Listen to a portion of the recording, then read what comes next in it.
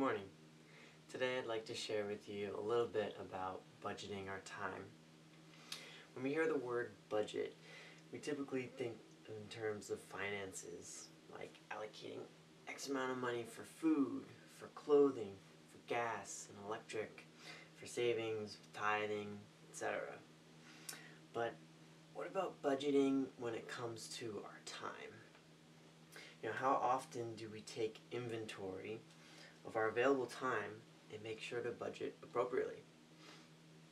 We spend so much time at work. We spend so much time watching TV shows and television. We spend so much time on our hobbies. But are we allocating enough time for what's important? Are we allocating enough time for our families, our spouses, our children? Are we allocating enough time for God? We see in Scripture that Jesus set aside time in the busyness of his life. He's made sure to set aside time to spend alone with God the Father. We see that in Matthew 14:23. It says that, "And when he had sent the multitudes away, he went up on the mountain by himself to pray. And now when evening came, he was alone there." And another time in Mark 1:35, it says, "Now in the morning, having risen a long while before daylight, he went out and departed to a solitary place, and there he prayed." And this one, actually, I'm going to read a little bit more into that passage. Right after that, verse 35 and verse 36, it says, "And Simon and those who were with him searched for him. When they found him, they said to him, 'Everyone is looking for you.'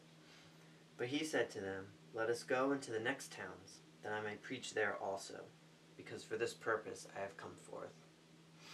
And so we see that Jesus was spending time with God, and God was giving him direction as what to take.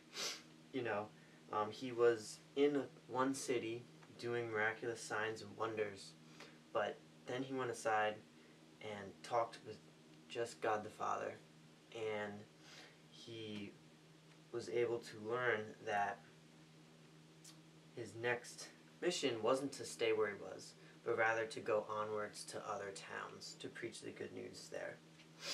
And so we see that when we spend time with God, we finally pause to listen, and we give him the chance to speak to us. And in those moments, he can direct us. So in finances, we give our best, our first 10% to God.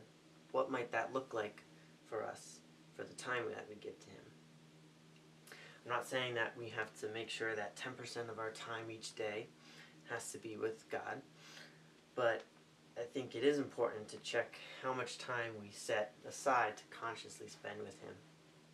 We might be surprised at how little we leave for Christ each day. And I know that's speaking to myself as well. And so my challenge, both to you and to myself, is to really take a look at how much time setting aside to spend alone with Christ, and see if we feel like we're giving him our best. So that's my challenge for you today. I hope you have a blessed day, and that God continues to speak to you. Have a great day.